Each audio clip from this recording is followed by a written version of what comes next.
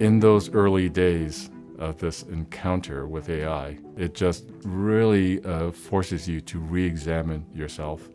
And it kicked off our writing in the book as really not only being about a technology that could help lead to better diagnoses, help reduce medical errors, reduce the amount of paperwork and clerical burden that doctors go through. It could help demystify and help patients navigate the healthcare system. It could actually be a technology that forces people to re-examine their relationships and re-examine what it really means for people to take care of other people. And that turned out to be something that was foundational in the writing of our book. This is the AI Revolution in Medicine Revisited. I'm Peter Lee, president of Microsoft Research, and I'm pretty excited to introduce this series of conversations as part of the Microsoft Research podcast series. About 2 years ago, with Carrie Goldberg and Zach Kohani, we wrote a book, The AI Revolution in Medicine. This was a book that was intended to educate the world of healthcare and the world of medical research about this new thing that was emerging, this idea of generative AI. And we wrote the book in secret. In fact, the whole existence of what we now know of as OpenAI's GPT-4 AI model hadn't been publicly disclosed or revealed to the world. And so when we were working on this book, we had to make some guesses. What is this going to mean for healthcare? If you're a doctor or a nurse, in what ways will AI impact your work? If you're a patient, in what ways could AI change your experience as you try to navigate a complex healthcare system? And so now it's been about 2 years. 2 years hence, what do we get right? What do we get wrong? What things have come along much faster than we ever would have dreamed of? What do we miss? And what things have turned out to be much harder than we ever could have realized? And so this series of conversations is going to talk to people in the real world. And in fact, we'll be able to delve into exactly what's happening in the clinic, the patient's experience, how people are thinking about safety and regulatory matters, and what this all means for discovery and advancements of medical science. And even then, we'll have guests that will allow us to look into the future. You know, the AI advances that are happening now and what is going to happen next. So now, let me just take a step back here to talk about this book project. And this is a book called The AI Revolution in Medicine. And I'd like to just read the first couple of sentences in Chapter 1. And Chapter 1 is entitled, First Contact. And it starts with a quote. Quote, "I think that Zach and his mother deserve better than that," unquote. "I was being scolded, and while I've been scolded plenty in my life, for the first time it wasn't a person scolding me, it was an artificial intelligence system." So that's how we started this book. And I wanted to read that because at least for me, it takes me back to the kind of awe and wonderment in those early days when, in secret development, we had access from OpenAI to what we now know of as GPT-4. And what was that quote about? Well, after getting access to GPT-4, I became very interested in what this might mean for healthcare. But I, not being a doctor, knew I needed help. So I had reached out to a good colleague of mine who is a doctor, a pediatric endocrinologist, and head of the bioinformatics department at Harvard Medical School, Dr. Zach Kohani. And I sought his help. And in our back and forth discussions, one of the things that Zach shared with me was an article that he wrote for a magazine where he talked about his use of machine learning in the care of his 90-year-old mother. His 90-year-old mother, who, like many 90-year-old people, was having some health issues. And this article was very interesting. It really went into some detail about not only the machine learning technology that Zach had created in order to help manage his mother's health, but also the kind of emotional burden of doing this, and in what ways technology was helping Zach cope with that.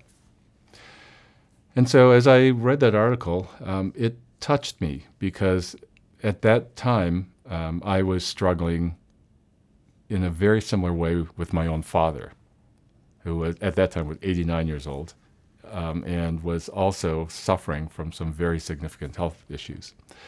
And like Zach, I was feeling some pangs of guilt because my father was living in Southern California. I was way up in the Pacific Northwest. Just feeling guilty not being there present for him through his struggles. And reading that article, a thought that occurred to me was, I wonder if in the future AI could pretend to be me so that my father could always have a version of me to talk to. And I also had the thought in the other direction, could AI someday capture enough of my father so that when and if he passes, I always have some memory of my father that I could interact with. A strange and bizarre thought, I admit, but a natural one, I think, for any human being that's encountering this amazing AI technology for the first time. And so I ran an experiment. I used GPT-4 to read Zach's article and then pose the question to GPT-4, based on this article, could you pretend to be Zach? I'll pretend to be Zach's mother, and let's test whether it's possible to have a mother-son conversation.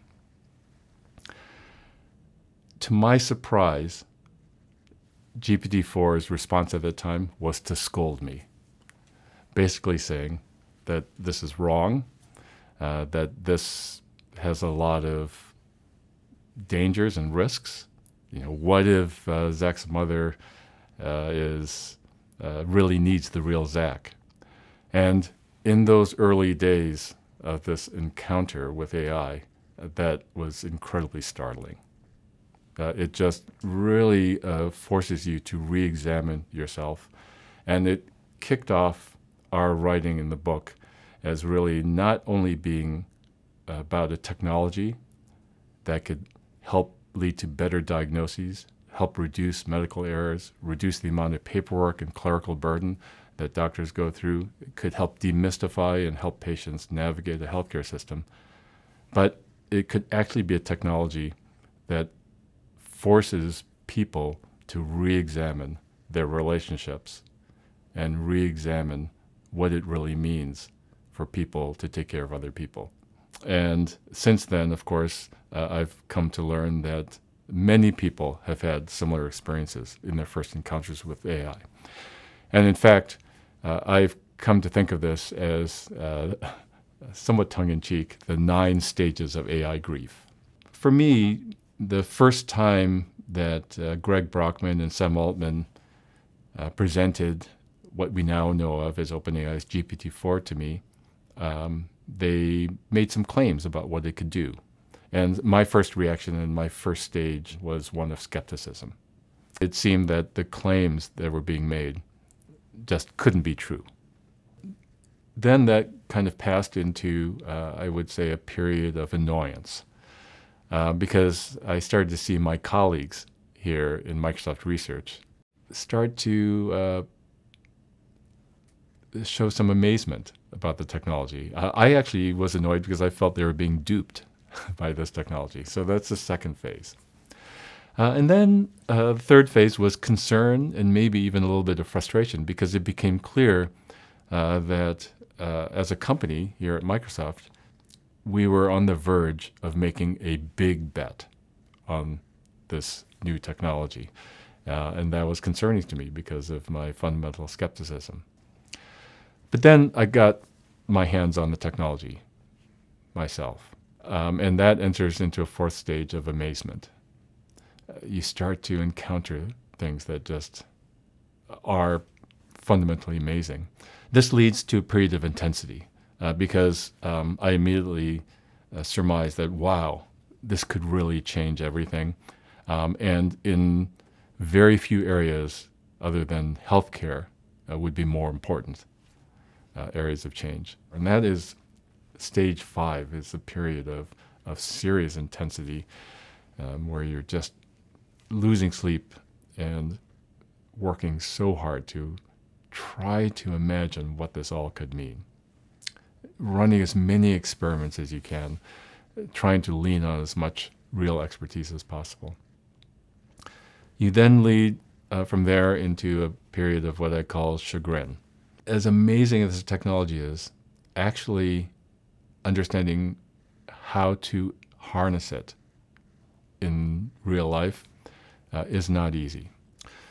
You finally get into this stage of what I would call enlightenment. And I won't claim to be enlightened, but it is a sort of combination of acceptance that we are in a new world today, that things are happening for real, and that there's sort of no turning back. And at that point, I think we can really get down to work. And so as we think about really the ultimate purpose of this series of conversations that we're about to have, it's really to help people get to that stage of enlightenment, to really kind of roll up our sleeves, to sit down and think through with all of the best knowledge and experience that we've gathered over the last 2 years and chart the future of this AI revolution in medicine. Let's get going.